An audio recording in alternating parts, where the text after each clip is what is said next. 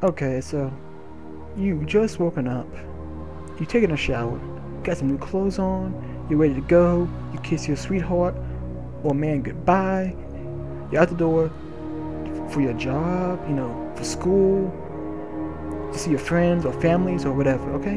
Whatever. Basically, you're just out the door. Do you ever think about the people that you run into going to your destination?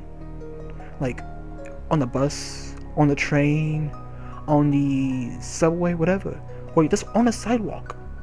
In the dense crowds around you. Like people you bump into.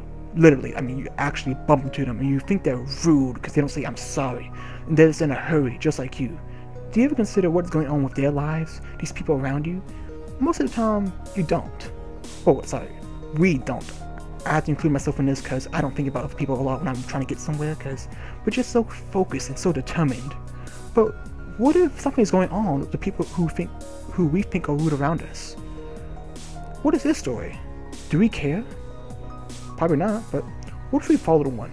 Just one person that we see and think is rude. Hey, that person right there. They just picked up their phone. Why don't we listen in and follow them? Just for one moment. Hey Connor, just wanted to congratulate you on the new office job. It will be a challenge, but you just gotta get through like your big brother. Whoops, gotta go. Catch you later. Push through? Yeah, right. What else can I do right now? So, the guy we're following is Connor. Interesting, and he doesn't seem to talk that much. In fact, it seems like he was just listening in to whoever he was talking to this entire time, but that's okay, because, I'm not really a talkative person either, and there's a lot of people who don't really like to talk. They just like to be there and listen in, and there's nothing wrong with that. But the important thing is, his name is Connor. But is that really important? No. The fact is, anyone can be Connor. Anyone can be the guy we're following right now. Connor could be the guy in front of you ordering that latte, or that mocha or espresso, whatever those coffee things are called at Starbucks. I don't know the difference. I just know there's like so many different things at Starbucks you can order.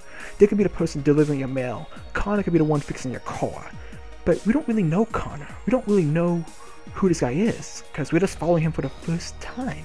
In fact, if we weren't following him, we wouldn't care what he was doing. We wouldn't care if he was down on his luck, on his knees and legs, just crawling through life, barely getting by.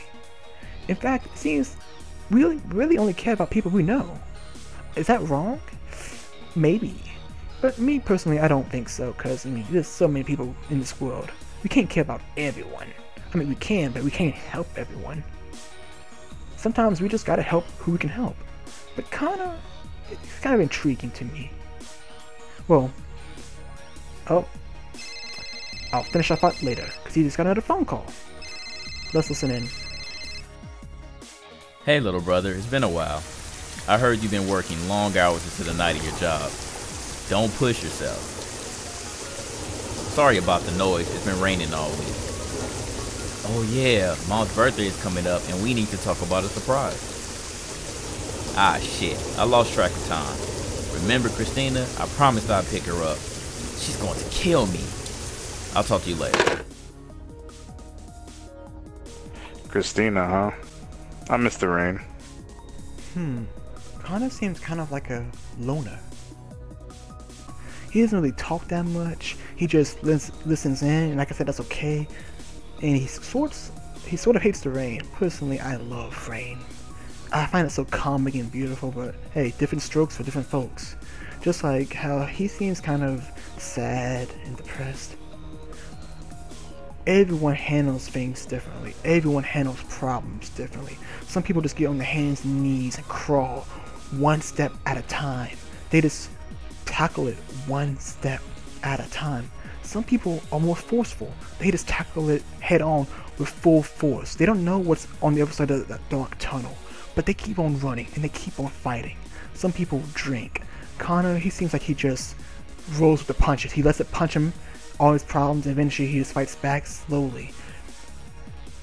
Some people listen to music in a corner. Some people talk to their friends. Some people don't talk at all. You'd be surprised how some people don't talk about their problems. And you'll be even more surprised on how well someone can hide their problems. Someone you see on the outside smiling can easily be suffering so badly, but you wouldn't even know unless you really paid attention. But why would you pay attention to a nameless stranger? Would you? I mean, I know I wouldn't. Oh, I had a phone call. You know, let's listen in again.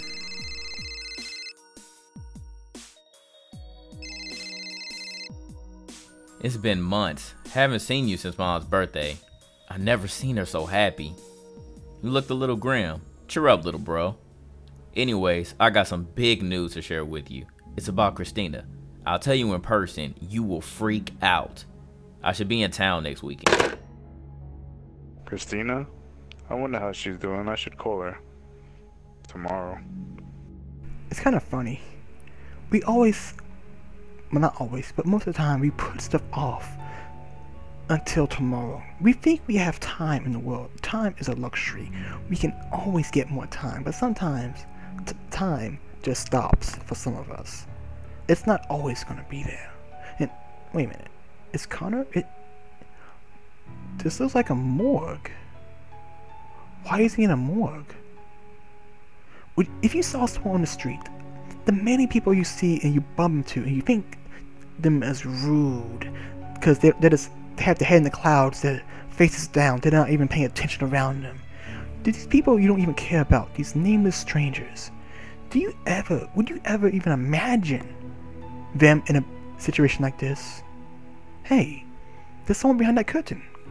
Who is that? Huh? Friend, father, husband, my brother. Rest in peace, JG.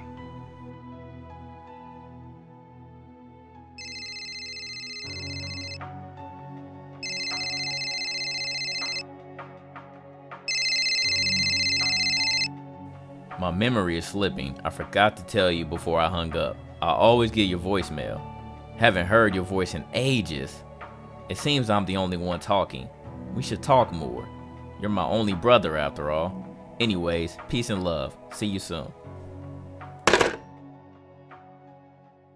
I wish we could talk more. I wish I talked more.